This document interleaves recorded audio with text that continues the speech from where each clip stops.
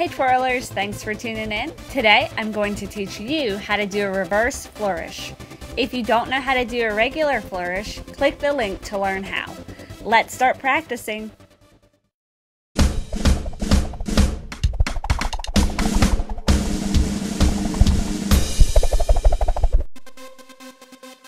Begin with the baton in your right hand, thumb to ball, left hand on your hip, and feet in a right T.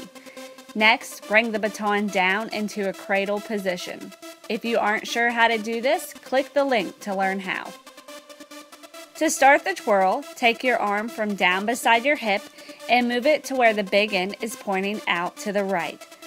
Next, raise your arm slightly higher up by your head. This is where we will do the loop of the flourish. The directional pattern of the big end of the baton starts with it pointing up, then left, then down, then right, and then back up. Once the loop is completed, move your arm in front of your face and then down across your body back to the starting position.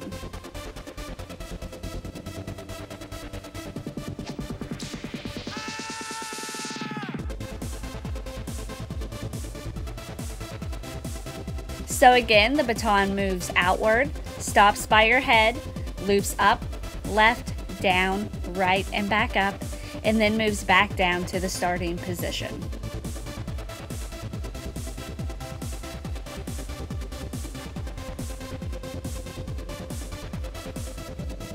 Last time, it moves up, stops, loops, and then goes back down.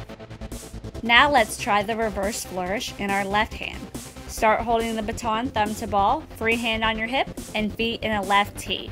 Then move the baton down into the cradle position.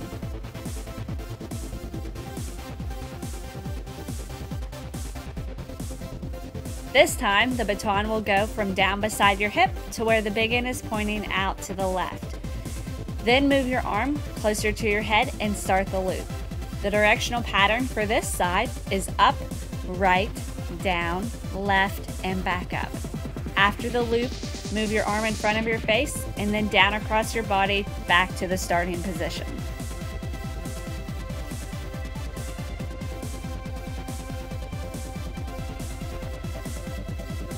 So again, the baton moves outward, stops by your head, loops up, right, down, left, and back up, then moves across your body back to the starting position.